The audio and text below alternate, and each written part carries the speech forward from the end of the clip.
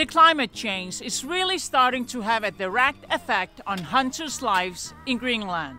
At this right moment, on the 11th of December 2023, 76 hunters in the northernmost part of Greenland in Qaanaaq area cannot go hunting for food and income because the sea ice has not frozen as it used to because of the climate change. The ocean current is too unstable for the sea ice to freeze, and it's too dark and dangerous to go out on boats because of the polar night. 205 inhabitants, from elders to children, are directly affected by this terrible situation. You now have the opportunity to help them financially by bank transfer, so they too can have a Merry Christmas without being hungry. All necessary bank and transfer information is in the description and comment.